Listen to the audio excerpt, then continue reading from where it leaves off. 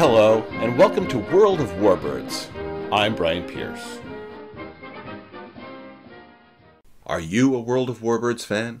If so, you can help to keep the podcast going by supporting it through PayPal at WOWB17, or giving the podcast a good review or liking or sharing the Facebook page. I'd like to thank Dale Longmere for stepping up and becoming a Warbird supporter. It's really appreciated and helps me to continue this work. If you want to see the various aircraft described today, please check out the pictures on the World of Warbirds Facebook page. If you look through history, you can see a few individuals who are so advanced, who come up with ideas so novel, it makes one wonder if they are stranded time travelers who came from the future, somehow got stuck, and are unable to resist the temptation of introducing the ideas from their own present to their new home in the past. The classic example is Leonardo da Vinci, who invented such things as the automobile, the machine gun, the parachute, and multiple flying machines, including fixed-wing versions, a helicopter, and an ornithopter, which is a flying machine that flaps its wings like a bird. You gotta love the ornithopter. In our modern time, it seems like Elon Musk might be the time traveler who is reinventing the automotive and aerospace world, as well as coming up with new tunnel-boring technologies, popularizing personal flamethrowers, and seemingly has created some kind of machine that can make billions of dollars out of thin air. However, in the 1930s, it was Britain's Barnes Wallis who seemed to be from the future. When you're looking at British aerospace in the 30s and 40s, he just keeps coming up. Although I haven't publicly admitted it yet on this podcast, I also have a slight obsession with airships. And who was there designing the R100 for Vickers? Wallis. Then he switches sides in that battle for flying machine supremacy and started working on airplanes and helped design the Wellesley, the Wellington, the Warwick, and the Windsor. We also can't ignore his foray into bomb design when he basically invented the bunker buster bomb, and then there's the whole dam busting idea, which really on the face of it sounds crackers. After the war, he didn't stop there. He worked on swing wing technology, he invented a rocket powered torpedo, was a consultant on the building of the Parkes radio telescope in Australia, proposed a project to build giant cargo submarines, and his ideas led to research that ultimately led to the design of the air intakes for Concorde's mighty Olympus 593 engines. But today we are going to talk about the Vickers Wellington, which is a suggestion from Steve Zago, whose grandfather flew them in RAF 69 Squadron. Steve is one half of our new sponsor, the Lost Aircraft Coffee Company. The other half is Adam Wright, who was my first flight instructor and who taught me how to fly. Adam and Steve are airline pilots who were temporarily grounded due to the pandemic, and we'll hear more about them and Steve's grandfather later. Design and development. In 1932, the British Air Ministry issued specification B9/32, which was seeking a twin-engine, medium daylight bomber. The Vickers Armstrong Company got to work under the leadership of their chief designer Rex Pearson. Early in the process, Barnes Wallis, who was Vickers' chief structures designer, proposed the use of a geodetic airframe. Okay, so we're going to have to divert a little bit here to explain what this is and also to allow me to tell a personal anecdote. Geodetic is a design structure formed of diamond or triangle shapes. The other name for it is geodesic, and it was a word that I learned as a little kid, and then either impressed or annoyed adults by showing it off. The reason I learned it was that my dad was a draftsman for a consulting engineering firm in Montreal, and not too many years before I had arrived on the scene, there had been the 1967 Montreal World's Fair, or Expo. The American pavilion at the Expo was a giant dome. made up of steel triangles and covered by an acrylic skin. This had been designed by Buckmaster Fuller, and it had obviously impressed my dad because he taught me the concept of the geodesic dome, and it stuck. At some point after the World's Fair, the acrylic covering burned off, but the metal dome is still there 54 years later, and is now known as the Biosphere, which is a museum entirely devoted to the links between society and the environment. But back in the 1930s, the concept had previously been used for designing nautical ships, but as it is an incredibly light and strong structure, it was suited for flying machines too, and so Wallace had used it on the R-100 airship and then on the single-engined Vickers Wellington light bomber. During the building of that aircraft, they had been aiming for a strength factor of 6, but ended up with a strength factor of 11. This allowed them to actually shave off material from components to reduce the weight of the aircraft, but still maintain the desired strength. So for their new bomber, Wallace and Vickers drew inspiration from their Wellesley and came up with a fuselage design made up of 1,650 duraluminum W-beams, which comprised a metal framework. Wooden battens were attached to the metal frame, and Irish linen was stretched over this and covered with several layers of dope. The design was both traditional and revolutionary, both hearkening back to the fabric-covered aircraft of the First World War while looking forward to the geodesic designs of the future. The design allowed for a deep fuselage with lots of open area that in the future would permit many adaptations and alterations due to operational needs. The bomber was to have twin engines, and Vickers played around with various power plants before settling on a pair of Bristol Pegasus radial engines for the prototype. These turned 2 de Havilland 2-pitch propellers. The aircraft was a mid-wing design instead of having a shoulder-mounted wing. This was thought to allow for better pilot visibility, especially during formation flight. Unlike many bombers of the day, the new plane was to have a single large tail fin. Vickers began working on the prototype. Prototypes. In early 1936, the prototype, serial number K4049, was rolled out. It could carry a combination of 250 or 500-pound bombs and had hand-operated turrets with a single gun in the nose and tail positions. There was also to be a third retractable turret gun in the dorsal position. The aircraft was meant to have a crew of between 4 and 5. In June, the aircraft not only went on its maiden flight, but also got its first name, which was the Cressy. The test flight went very well, and the type was accepted to move into the production phase. In September, someone decided that Cressy just didn't have the right ring to it, and the new bomber was named Wellington. What's interesting about that choice of name is that the new bomber and its predecessor, the Wellesley, were named for the same man, General Arthur Wellesley, the Duke of Wellington.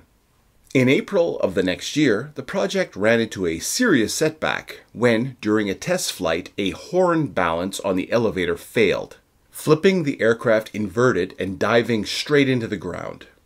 Horn balances are structures on the flight control surfaces that help the pilot to manipulate the controls. In the case of the elevator, when the pilot pulls the elevator one way with the control column, the horn surface extends into the slipstream the other way, catching on the wind and helping to pull the surface in the desired direction. The crash does not seem to have affected the attitude of anyone to the aircraft. It was already being recognized as an advanced and very good airplane. It's an unfortunate fact that sometimes planes crash during flight testing. Although it was a good airplane, improvements were still being made during the prototype phase, including lengthening the nose, refining the horizontal tail unit, adding a retractable tail wheel, and fitting constant speed propellers. A Nash and Thompson ventral turret was swapped in for the Vickers version. In August 1937, orders were placed for 180 Wellingtons. production. They were still tinkering with the design when the first production Wellington Mark I serial number L4212 first flew just before Christmas 1937. The aircraft was found to be nose-heavy in a dive, which was unsatisfactory and led to a redesigned elevator and the interlinking of the flaps and the elevator trim tabs, and this seemed to fix the issue. By this time, the aircraft was also to get new engines, 1,050 horsepower Bristol Pegasus radials. Back in October 1937, the Gloucester Aircraft Company had been invited to the Wellington party and was issued an order for another 100 aircraft. A further 100 Wellingtons, known as Mark IIs, were ordered. These ones would be powered by Rolls-Royce Merlin 10 V12 engines. Other alterations were done to the hydraulic and oxygen systems and cabin heating, and an astrodome for navigation was installed. The Wellington buying spree continued when Armstrong Whitworth Aircraft was asked to build 64 of them. In order to allow all these companies to more easily produce these mass numbers of aircraft, Vickers went on a simplification program with the target of being able to build one Wellington per day. By the time 1943 rolled around, they were building a Wellington usually within 60 hours. But in October of that year, at the Vickers plant in Broughton in North Wales, it was decided to try to meet the challenge and also beat the world record for building an aircraft set by a factory in California of 48 hours. I don't know what type of aircraft was the one built in California. But the workers at Broughton gave up their weekend specifically to build Wellington number LN514 under the stopwatch. For propaganda and morale-boosting purposes, the Ministry of Information brought in a film crew to record the attempt, and they filmed the assembly effort over the next 23 hours and 50 minutes. And the aircraft took off 1 hour after that. The film footage was edited into a newsreel called Workers' Weekend, which was shown in both Britain and America. The film is available on YouTube, and this is one of those few times where I wish the podcast was a YouTube channel so that I could show you this Wellington bomber being fitted together like a giant model airplane. But it's available on YouTube, so go and check it out. The geodesic design really stands out in the film as it's screwed together, and the inherent strength can be guessed at by just looking at it. It looks like a fully integrated cage or basket where even if some of the members are shot away, the rest would continue to carry the load. Also, the amount of sewing involved was a little shocking, in that it's weird to see a fairly modern bomber being literally sewn together by seamstresses. The 9 coats of dope were being slapped on in an enclosed space with no masks or ventilators. I wonder if they actually got dopey on the job.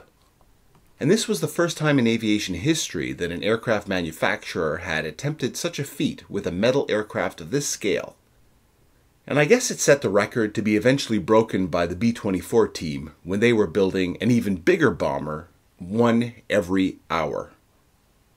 We'll see in the operational history section how the Wellington became one of those warbirds like the B-25 or the Ju-88 or HE-111 that ended up being modified and adapted to many, many different roles.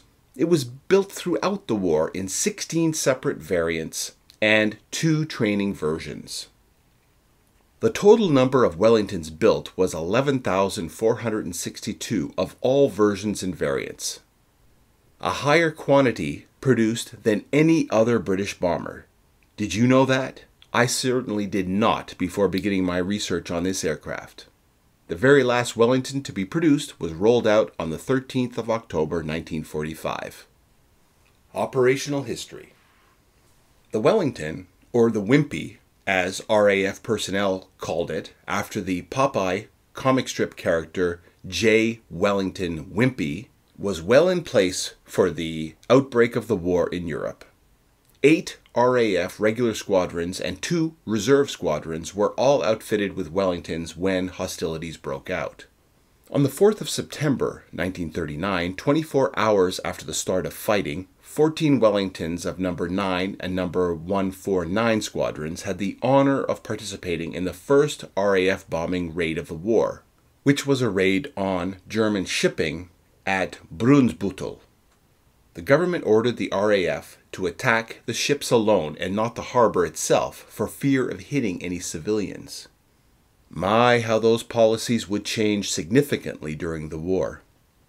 The raid was not that successful due to a combination of bad weather and heavy AA fire, which also gave the Wellingtons the dubious distinction of being the first aircraft to be lost on the Western Front, when 2 failed to return. Between September and December 1939, Wellingtons participated in multiple air battles, mostly involved in attacking shipping. On the 18th of December 1939, 24 Wellingtons from RAF 9, 37, and 149 squadrons participated in what became known as the Battle of Heligoland Bight, when they attacked the German fleet and naval bases in Schilling Roads and Wilhelmshaven. The Luftwaffe had been alerted by radar and were there to pounce on the attacking aircraft, knocking down half of them and damaging 3 more. Although the British air gunners did get 4 fighters in exchange. The bombing results were terrible, as many aircraft didn't drop their bombs due to the still-in-effect policy to avoid civilians. And the formation was badly mauled by the Luftwaffe and AA.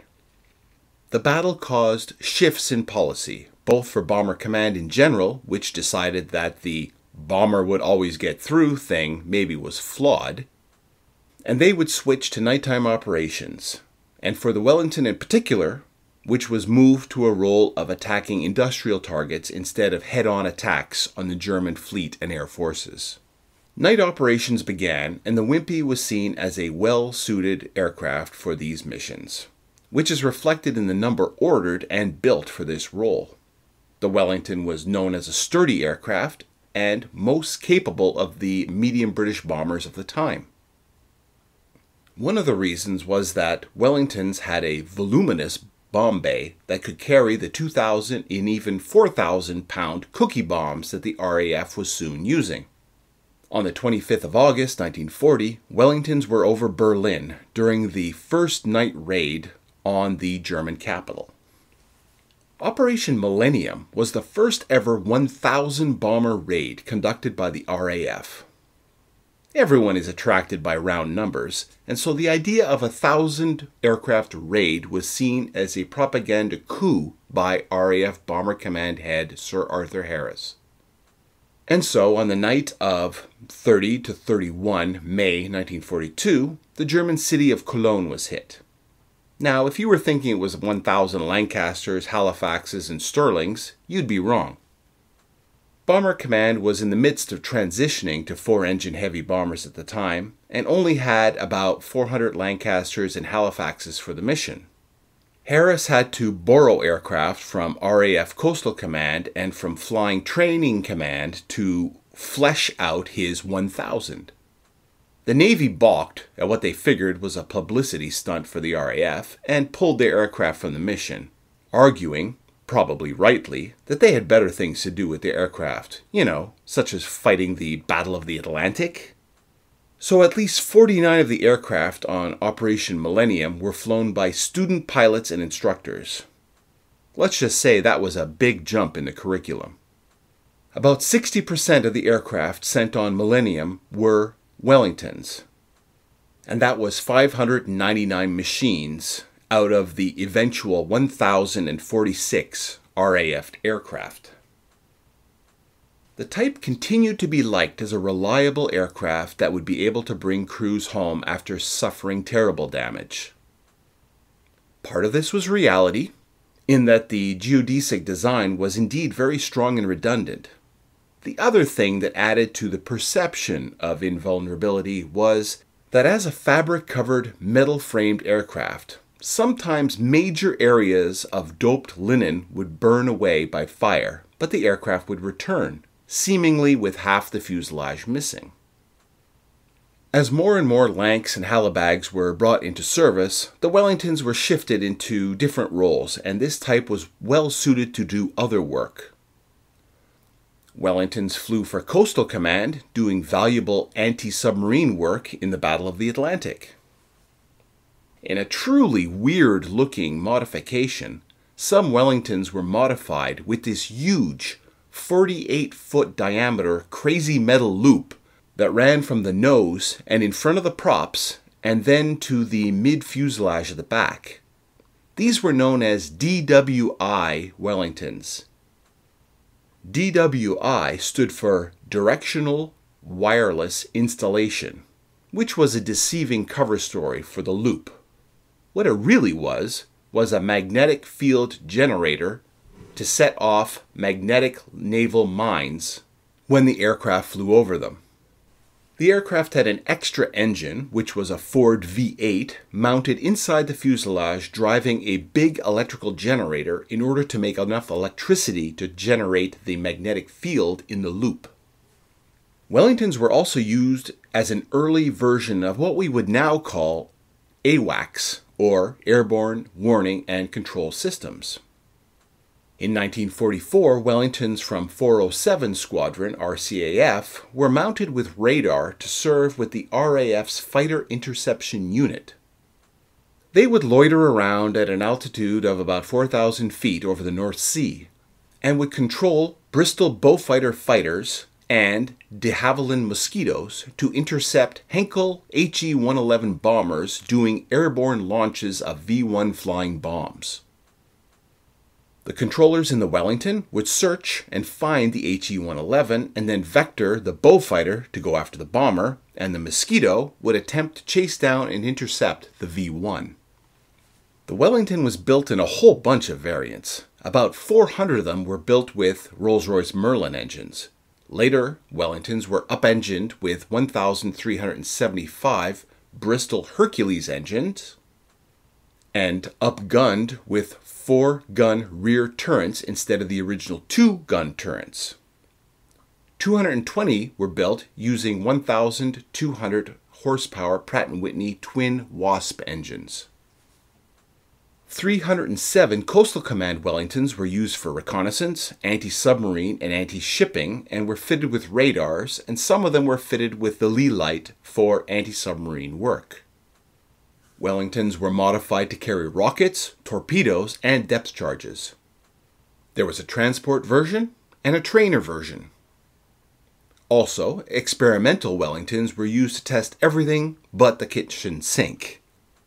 Some of these were used to test pressurization systems for high-altitude work, and these used turbocharged Hercules 8 engines.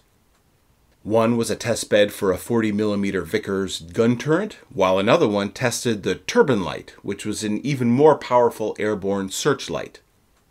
Wellingtons were used to test a variety of new turbojet and turboprop engines. Perhaps the one role that the Wellington was not suited for was glider towing.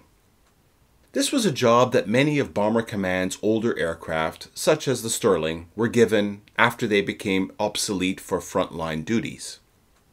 The geodesic structure just wasn't stiff enough lengthwise, and so when towing a glider, it would actually stretch slightly. Although the strong airframe was actually fine and there was no danger of anything coming apart, the stretch of the fuselage would mess up the pilot's ability to control the aircraft because the long runs of cables and push-pull rods, which of course were not stretching along with the fuselage. So Wellingtons were not used for glider tugs. Lastly, the Vickers Warwick was to be an updated, larger, and up-engined version of the Wellington. The plan was to use the Napier Sabre engine for the Warwick, but trouble and delays in the development of that engine meant that the Bristol Centaurus and Pratt & Whitney R2800 double Wasp engines were tried. In the end, before it even came into its own, the Warwick itself was superseded by the other British 4-engine bombers, and it was relegated into maritime reconnaissance, air-sea rescue, and transport roles. They only built about 800 of them. Pilots. We're going to talk about two pilots today. James Allen Ward was born on the 14th of June, 1919, in Wanganui, New Zealand. I don't think we've talked about any Kiwis yet in this podcast, and I think it's time. Is it alright to say Kiwi? Is it like Canuck for Canadians, which is fine, or is it an insult? I'm not sure, and please let me know. Anywho, Ward was a teacher when the Second World War began, but right away signed up for the Royal New Zealand Air Force. He began his initial training at 11, and then headed to the No. 1 Elementary Flying Training School at RNZAF Terreri, and then advanced flight training at Wigham Air Force Base in Christchurch. After qualifying as a pilot and being promoted to sergeant, he shipped out for England in 1941. He was selected for heavy bombers, trained, and eventually posted to No. 75 Squadron RAF. This was an RAF unit, but it was mainly comprised of RNZAF flying personnel, which were to operate 30 Wellingtons that had been purchased by the New Zealand government. His first operational mission was a bombing mission to Dusseldorf in Germany on the 14th of June 1941, acting as second pilot to squadron leader, and Canadian by the way, Reuben Widdowson. They operated as a crew together for several more missions until the night of 7th of July, which was a raid on Munster. At this point, I'm going to let the citation for Ward's Victoria Cross, which was published in the London Gazette on the 5th of August 1941, speak for itself. Opening quotes. On the night of 7 July 1941, Sergeant Ward was second pilot of a Wellington bomber returning from an attack on Munster. While flying over the Zuider Zee at 13,000 feet, his aircraft was attacked from beneath by a German Bf-110, which secured hits with cannon shells and incendiary bullets. The rear gunner was wounded in the foot, but delivered a burst of fire, sending the enemy fighter down, apparently out of control. Fire then broke out in the Wellington's near starboard engine, and, fed by petrol from a split pipe, quickly gained an alarming hold and threatened to spread to the entire wing. The crew forced a hole in the fuselage and made strenuous efforts to reduce the fire with extinguishers and even coffee from their flasks, without success. They were then warned to be ready to abandon the aircraft. As a last resort, Sergeant Ward volunteered to make an attempt to smother the fire with an engine cover which happened to be in use as a cushion. At first he proposed discarding his parachute to reduce wind resistance, but was finally persuaded to take it. A rope from the aircraft dinghy was tied to him, though this was of little help, and might have become a danger had he been blown off the aircraft. With the help of his navigator, he then climbed through the narrow astrodome and put on his parachute. The bomber was flying at a reduced speed, but the wind pressure must have been sufficient to render the operation one of extreme difficulty. Breaking the fabric to make hand and footholds where necessary, and also taking advantage of existing holes in the fabric, Sergeant Ward succeeded in descending 3 feet to the wing and proceeding another 3 feet to a position behind the engine despite the slipstream from the air screw which nearly blew him off the wing. Lying in this precarious position, he smothered the fire in the wing fabric and tried to push the engine cover into the hole in the wing and on the leaking pipe from which the fire came. As soon as he had removed his hand, however, a terrific wind blew the cover out, and when he tried again it was lost. Tired as he was able, with the navigator's assistance, to make a successful but perilous journey back to the aircraft. There was now no danger of fire spreading from the petrol pipe, as there was no fabric left near it, and in due course it burned itself out. When the aircraft was nearly home, some petrol which had collected in the wing blazed up furiously, but died down quite suddenly. A safe landing was made despite the damage sustained to the aircraft. The flight home had been made possible by the gallantry of Sergeant Ward in extinguishing the fire on the wing in circumstances of the greatest difficulty and at the risk of his life. After the ordeal, even though he must have had balls of steel for accomplishing what he did, Ward was apparently overwhelmed when he met Prime Minister Churchill and couldn't answer the PM's questions. Churchill, who always seems to know what to say, said, "You must feel very humble and awkward in my presence," he said. "Yes, sir," managed Ward. "Well, then you can imagine how humble and awkward I feel in yours," said Churchill. Ward did not come out of the mission unscathed, although these were the type of wounds that aren't visible. Sometime after a well-deserved leave after his perilous mission, during dinner, someone spilled fuel from a cigarette lighter onto Ward's hand and it was accidentally set alight. The event triggered and brought back terrible memories of his actions out on the flaming wing of the Wellington bomber. The doctor who treated the burn gave Ward a note stating that he was not fit to fly at this time, but it was never passed on. When Ward got back to his squadron, he was given command of his own crew and aircraft, and his next mission to Brest went without incident. However, on the 15th of September 1941, the second mission after his VC flight was a raid on Hamburg, and it was a different story. Ward's Wellington was jumped by a night fighter right after bombs away. After the night fighter attack, Ward was again flying a burning bomber. This time, he ordered his crew to bail out as he attempted to hold the stricken aircraft steady.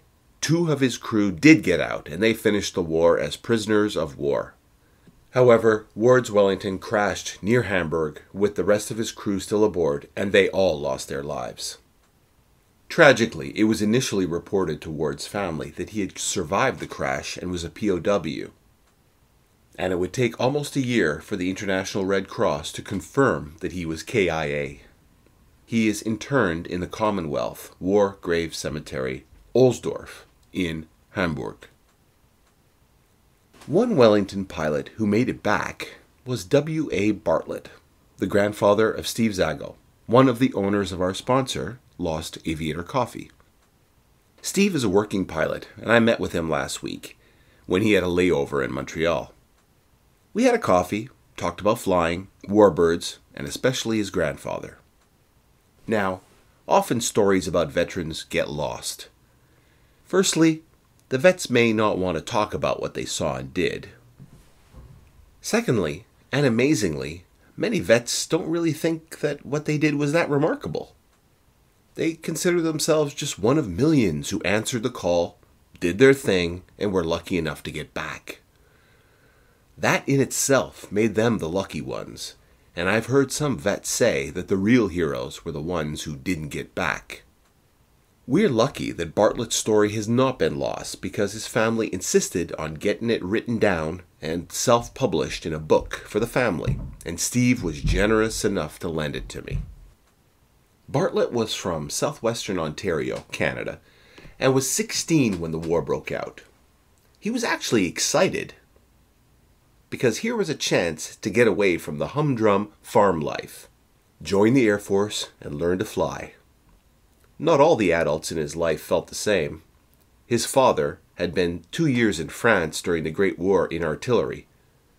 But Bartlett had to wait, and a little after his 18th birthday he joined up. Like so many other aircrew trained by the British Commonwealth Air Training Plan, he started out on Tiger Moths, and then transitioned to Harvards, and then started flying ferry battles, towing target drogues for gunnery practice. He did this for 9 months, and then finally got what he wanted, a posting overseas in August 1943. It took another 6 months of travel and hurry up and wait to finally start the business of training on twin-engined Airspeed Oxfords, and then transitioning to the Wellingtons. After that, Bartlett did all kinds of duties, from a mission known as a nickel, which was dumping 700-pound loads of newspapers to the French resistance, to bullseye missions, where they would pretend to be a group of bombers and provide a diversion while the main bomber stream went elsewhere. These were still technically training missions. Then Bartlett was posted to 69 Squadron, which was equipped with Wellingtons for which the superchargers had been removed. The work was going to be low level, and so superchargers were not required. This actually meant that their machines were lighter, and there was less load on the engines, so they had a bit more zip. The nose turret had been pulled out and replaced by a plastic nose for greater visibility, and a camera was mounted in the belly. In the bomb bay, 18 bunches of 1 million candle power magnesium flares were loaded into the bomb stations. Initially, the missions were, in quotations, just to drop flares on suspected transportation targets, then turn around and photograph the target and return to base with the film.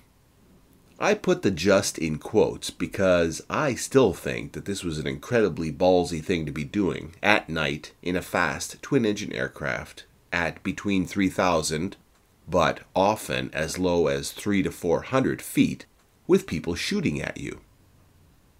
Bartlett had an advantage in this area. His squadron leader had at one time been an officer in the artillery, more specifically, anti-aircraft.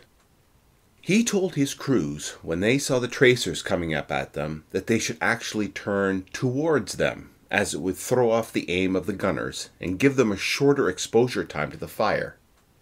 I mean, I get it, in theory, but can you actually imagine doing it?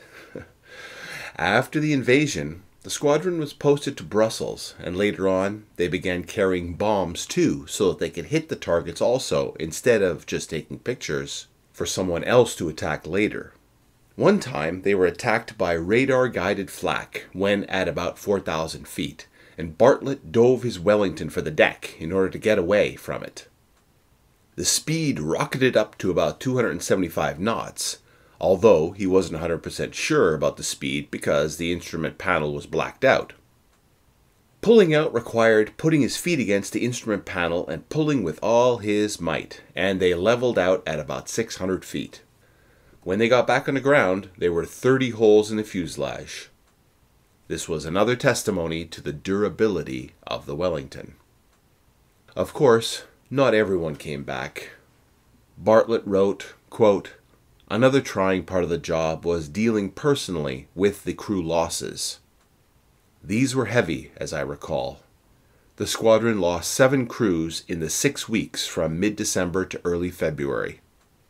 Mostly crews that went missing just disappeared into the void, and we did not know what happened to them." This was always a huge downer for me, giving me several days of depression that, of course, had to be concealed. On several occasions, I remember thinking that, in another 2 days, I would be feeling better. Close quotes. In April 1945, the squadron was moved to an aerodrome on the Belgian coast and lent a hand with Coastal Command. It seems that Antwerp was being attacked by German mini-submarines. So, without much instruction or information, and with no practice, they loaded up on depth charges and headed out over the sea looking for subs. They patrolled for about 3.5 hours, and 2 Wellingtons saw and attacked what they thought were subs, but there was no way of knowing if they were, or if they were destroyed. 2 nights later, Bartlett and his crew attacked the Kiel Canal area, encountering oodles of flak, and didn't feel like they accomplished very much.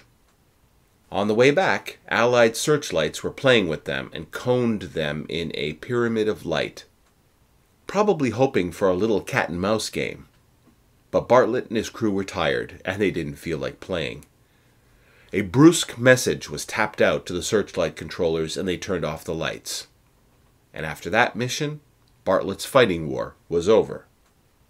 Before shipping back to Canada, there were some Ruhr Valley sightseeing runs to fly, and Bartlett also had a familiarization flight in a Mosquito, which must have been fun. There were also several weeks of work in an aerial geographic survey of Northern Europe being done by the British Army. This involved dropping flares over certain landmarks so that the ground sightings could be made and measured from great distances. Imagine how Bartlett and his crew felt on July 4th when one of those missions, that was supposed to be milk runs, the war was over, but one of their 40 flares in the bomb bay got hung up and was swinging about badly in the bay and banging into the other flares. Yes, they're only flares, but they're also incendiary devices. If 40 flares go up in flames in your bomb bay, then you're probably going down in flames. Bartlett slammed down the flaps and slowed the Wellington down so that the loose flare wouldn't be banging around so badly, and spotted a British destroyer below and got ready for ditching, if the need would arise.